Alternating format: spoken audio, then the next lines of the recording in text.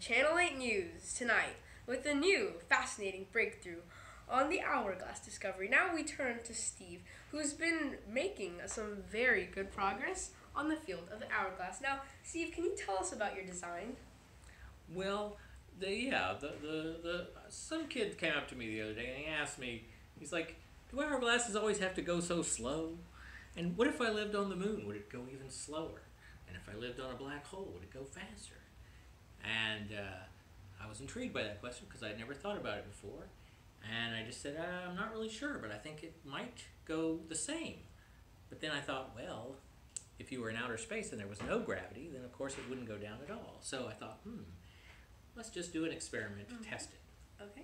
So what is this contraption you have here? Well, so what I have here is I have a regular hourglass. It's got sand in the top chamber that's flowing down to the bottom chamber. And I've tied this rope to it using Ashley's Book of Knots, knot number, can't remember the number, but I think it was on page 228, the jug sling for anybody who's interested. Got a jug sling around the neck of the hourglass. And the idea is that with this long piece of string, I can spin the hourglass into a centrifugal motion, and the centrifugal force can be much greater than the force of gravity, and it'll be testing whether or not a higher gravity makes the hourglass go faster. That's very fascinating. We'll have to try that out in 1 second. Now we'll be back. Join us again on Channel 8 News. Welcome back, and thanks for joining us. We've got our lab technician, Jesse, here, who's going to be manning the timer. So, Steve, how does your experiment work?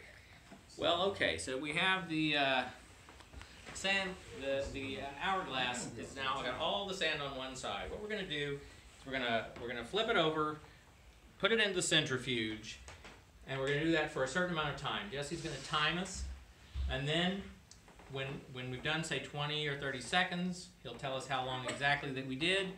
Then we're going to flip it back over and see how long it takes the sand that we put into the upper chamber to get back down to the bottom chamber. Okay? So, you ready to start the timer? Yes. All right. We're all ready and excited. All right. Go. Okay, so now the sand is flowing from the top to the bottom at regular gravitational speed. We're going to enhance gravity with the centrifuge for a few seconds. Very fascinating.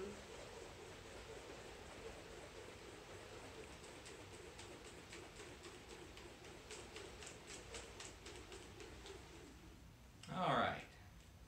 How long was that? 30 seconds. 30 seconds. Okay, Oh, so wow. now That seems to have gone a lot faster. let's see how long it takes to get the sand, which we just shot up into this chamber, to fall back down into this one without the enhanced centrifuge.